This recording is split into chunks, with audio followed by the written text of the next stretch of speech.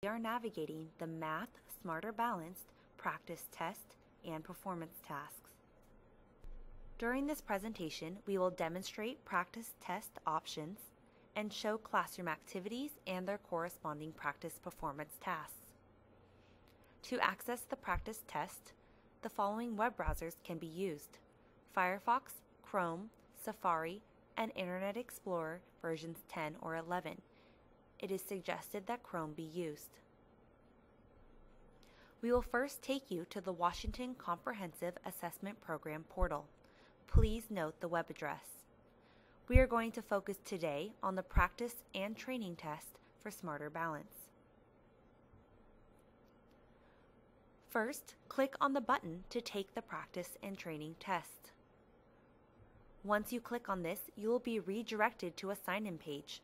All fields will auto-populate as guessed. Click Sign In. You will then select the grade level that you wish to see.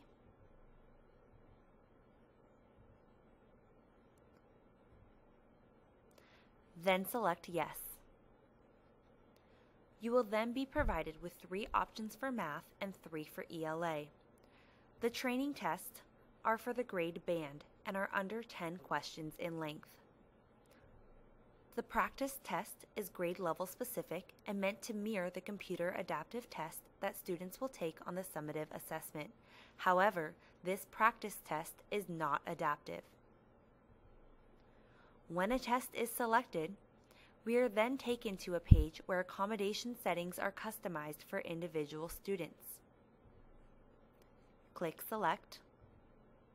The next page will confirm the settings. Then click Yes, Start My Test. On this page, there is information about tools in the test. Go ahead and click Begin Test Now.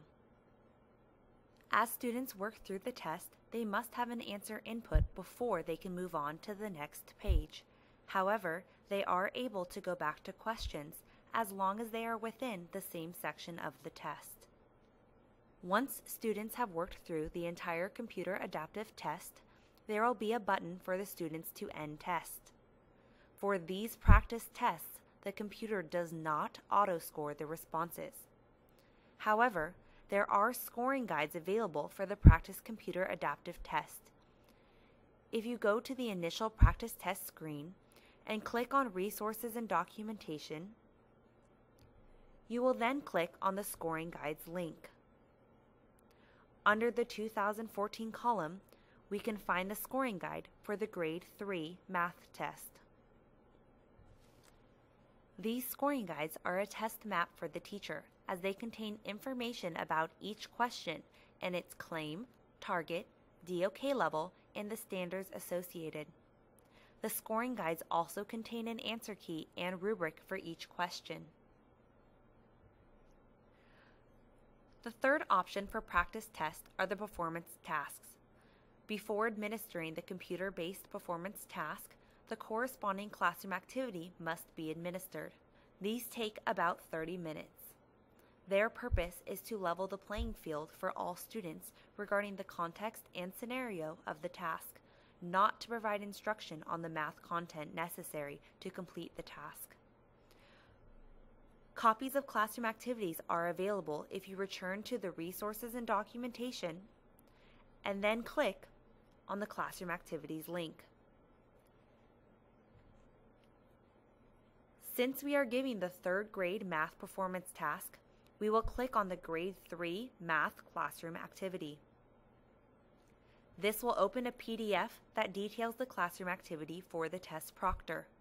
The classroom activity is to be administered no more than 3 days before the student takes the online computer-based performance task. This particular online computer-based performance task contains 4 questions to be completed after administration of the classroom activity. During this presentation, we demonstrated how to access the Smarter Balance practice test from the WCAP portal, demonstrated the practice test options, grade band shorter training tests, grade level specific full-length practice test, and practice performance task. We also showed you how to access the classroom activities that should be administered before each performance task. If you have any questions or feedback regarding this tutorial, please contact either Nicolle Wambold or Tatlonghari, instructional facilitators with curriculum and instruction.